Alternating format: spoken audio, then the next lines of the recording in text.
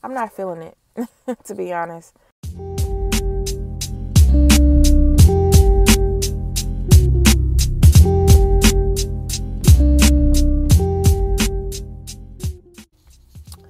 Hey, it's your girl, Miss Nina J. Welcome to my channel if you are new here. And if you are returning, you've been rocking with me, welcome back.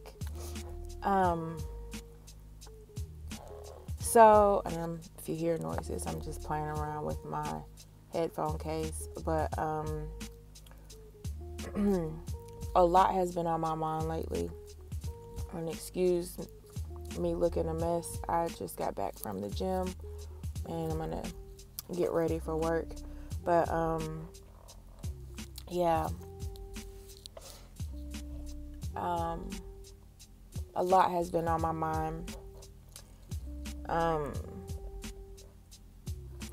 Sometimes I feel like I don't want to do YouTube and I just want to delete all my social media and just not even be, in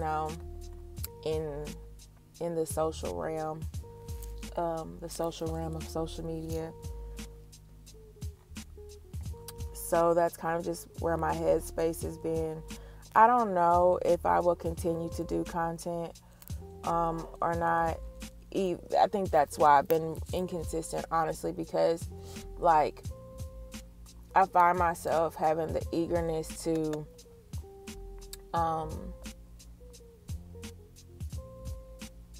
want to, let me see what kind of content I can put out so I can see if I can, make a profit, and what kind of content do I need to do to get people to want to look and learn from me and, work, with me, collaborate with me. I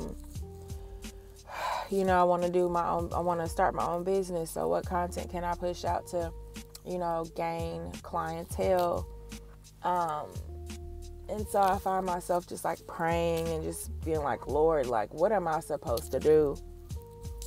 And if it is your will that I do social media content, direct me in which content I should produce and help me to not get to the headspace of, I don't want to say greed, but,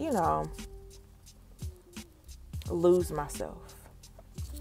So, that's just kind of where I've been with it. So y'all pray for me. Cause yeah, I had put on my Snapchat. I find myself, as I reflect on the last 10 years or so, there's things that I've prayed for that I was able to do, and when I got into it, I'm like, this is not what I thought it was, and I don't want to do this. So, childhood, I grew up, I'm a millennial, let me stop. I was gonna say a real millennial. Let me not do that. But I grew up to 106 and Park. I grew up to MTV Jams. I grew up to the music video era. And two things that I wanted to be growing up was an actress, and then I wanted to be a video girl before I knew kind of what video girls went through. But I was able to do a video with a local artist back in Nashville years ago, and it was fun. However, I knew it wasn't for me, right? The glam, the confidence that you bring, just the demeanor, it just didn't fit me. And so I was like, yeah, it was fun, but that's just not who I am or what I want to do. And then social media has shown a lot of mental warfare that a lot of actors and actresses go through. They just had a writer's block. I mean, they go through the same stress as a 9-to-5, honestly, and then how it is with trying to find work and getting typecasted and blackballed, and it's a lot. And then in the corporate realm, I was like, I want to get into HR. That's what I want to do. And I get in HR, that's where I am now, and it's like, this is not what I thought it was, you know? I'm grateful for these opportunities, but when I got into it, it's like, And so I say all that to say, and maybe it's fear, but it's like, you know, I have this desire to do this next step, and I have this desire to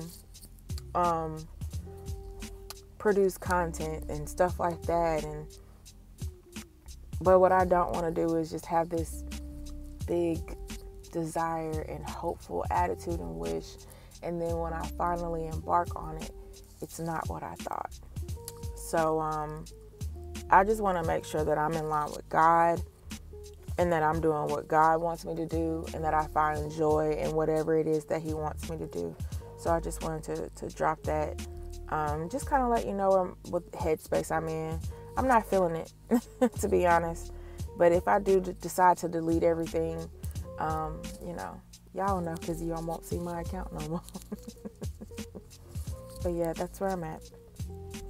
Have a good day, y'all. Whenever y'all watch this, I hope your day is going well. Yeah. The Bible says it's a time for everything. Maybe it's my time to just let it go. I don't know. Missing in the J is out, y'all. Peace.